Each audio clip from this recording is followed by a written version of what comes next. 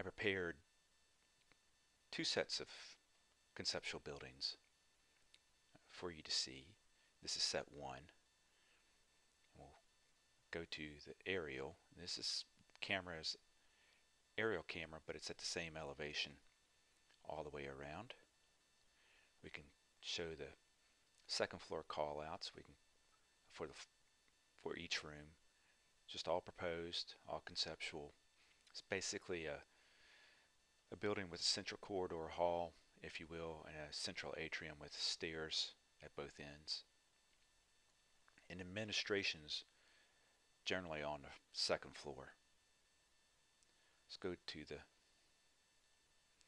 the walkthrough itself and go through the major single corridor, and we can see the atrium area and how it looks, the space, the people in it.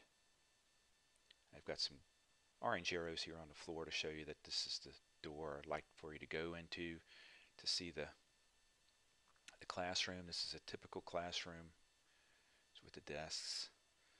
The desks can change, just to give you a gist of what a classroom would look like. And get out of the classroom. I think I'm going to go around these people here. And you can have I put in a decorative floor, and are showing a decorative floor. You see the second floor, office administration. First floor is all going to be classrooms. Now we can put windows in the walls to see into the classrooms. Don't have to be enclosed like we've shown them. This walkthrough is all enclosed, an interior walkthrough, if you will, whereas this set 2 of the conceptual buildings will be an exterior walkthrough. I can put them both together and have interior and exterior. You can go in and out of buildings if you want. This is set up the same with the same principles as the first one. I'm just calling out the third floor and showing an atrium with the administration on the third floor of this particular building, but I'm also showing white buildings that are supposed to be existing buildings, but I'm not sure exactly where the existing buildings are. So I've just put those in as generic buildings. We can also, see I call them the anchor buildings. It gives you a sense of whether you want to go up high with those or go down low with those. And we'll see here in a second.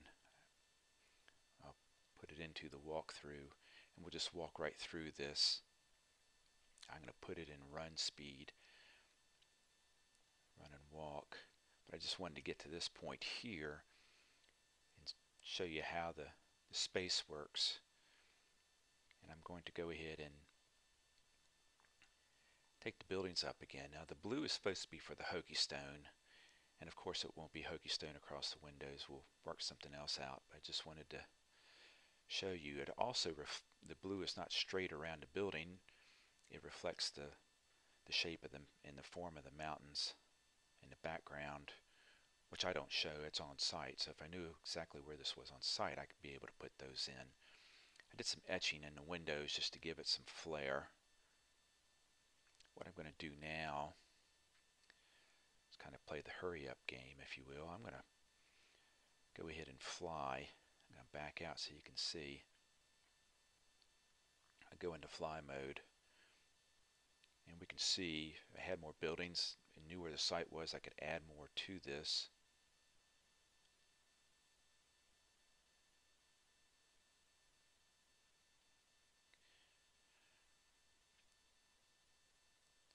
But it just all depends. We'll have to get together to program the buildings and your needs and spaces. And once you do that, the shape and the form and the look will come together.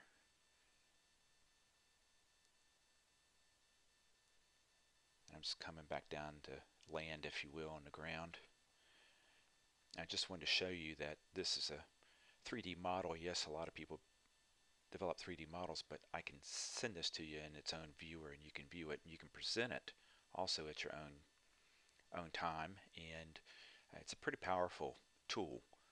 I just wanted to let you see it. Thank you.